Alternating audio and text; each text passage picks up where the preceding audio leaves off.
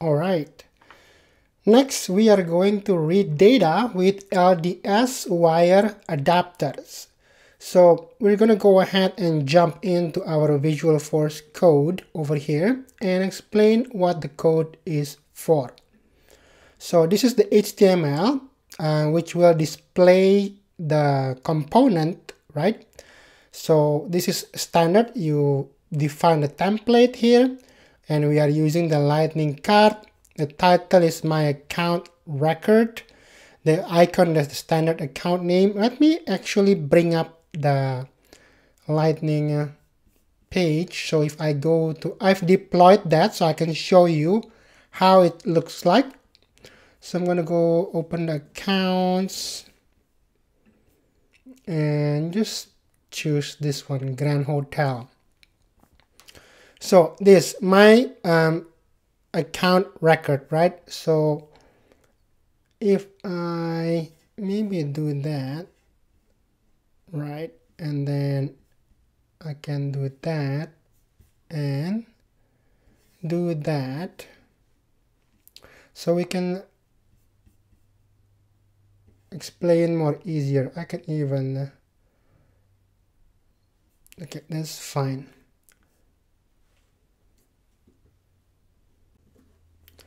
So the lightning card, this is the lightning card, right? This is the lightning card here. And the title is my account record. So this is the title, my account record. Okay. And the icon name is standard account. So this is the icon. This is a standard icon, standard account icon. And then we have a conditional template statement. If the account has a data, if the account has the data which is picking up from the JavaScript, which we are going to discuss right away, we have a div here, and we'll put the account name, which is this one, right there. So this is a very simple template, as you can see. Now if I snap this out again, so now if we discuss the JS or the JavaScript here, very few lines. First line, basically we are importing the lightning element, API and wire from LWC, and then we import the getRecord method from the lightning UI record API, and then we import the account name field from the schema, from the account name object, just the name field, and then we declare the class, export the class so it can be used by the component. Default class is the name of the class, wire getRecord property extends lightning element. So that's pretty standard. And then we use the API and the wire method there. Okay, and we declare the record ID so that when the lightning component is called within an account record page on here, it will pass the record ID here, the record ID from the record. I'm just going to try to get the record ID and display that for you. This record ID, this one here, this one will be passed on to the JavaScript here, so we can actually use it. Now we use the wire method, the getRecord method, and we're passing the record ID into the getRecord method, and the fields we want to pass the account name field, which we are getting from here, and then we pass all the data to the account data there. All right, account variable, and then we use the get method and declare a variable called name and return this account data, the value of the name, right? So basically it's just displaying the name of the account. All right, that's pretty much it. So that's pretty straightforward, right? So let's say I want to actually display other fields. let's say I want to display the industry of the account just below it here, right? Let's do that together. So I've already created the Lightning Web component, but if you want to create a new one, just right click on here, right? And then create Lightning Web component, and it'll create you these 3 files, and you can just copy and paste the code from the trailhead here. Okay, copy and paste this code there. So let's bring on the industry. All right, so I am going to import another field. I'm just going to copy that, and I'm going to import industry field, account industry, there, industry, and then I'm going to say get industry, define that as well over here, return industry value, there, and save this. Then I want to display the industry value onto the layout, right? So basically I'm just gonna make another one here, and maybe like that, right? So this variable industry is going to be tied with this one, and it's going to display that. So once you make your changes on your files, I'm going to deploy this to the org. So I'm going to right click here, and I'm going to say deploy source to org, and it's going to deploy that.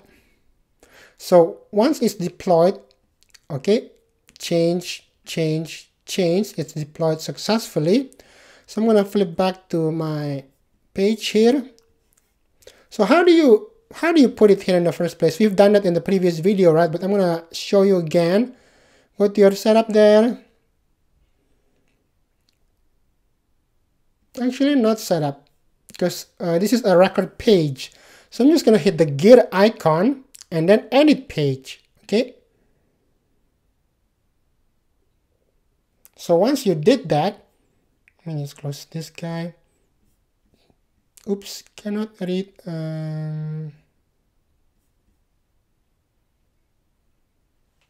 Okay, let me take a look here. Okay, we missed something. Well, I missed something, not we. You didn't miss anything yet. But we haven't passed the fields, right, properly. I want the industry field as well there, please. Now we have to redeploy. So I just saved this. So we want to have the industry field as well. So we get it from here, and we should pass it here so we can actually get it. Now I'm going to right click again and redeploy that. Deploy source to org there. It's going to redeploy. So as it's doing that, I might want to go out from this page here because it needs to refresh the whole thing. Now I'm just going to edit the page again. So I'm going to edit the page again here. Edit page. Oh yeah. Okay, it takes a while after you redeploy. It takes a few minutes before the old one is refreshed. So I'm going to wait a few seconds here. 1 minute. Okay, I think it's finally refreshed. So once you create the component, you can drag it from the custom component on here. See custom? We have LDS create record and wire get record property. So we were using the wire get record property, which is this one, and just drag it there. Okay, and then you save the page, and you might want to activate it first if you did it the first time. But once you're done, just go back here, and I'm going to refresh my page. There you go, industry hospitality. Now it's adding it. So that's how you can read data using the wire get record property. So I think I'm going to cut the video here, and we're going to discuss the next one, which is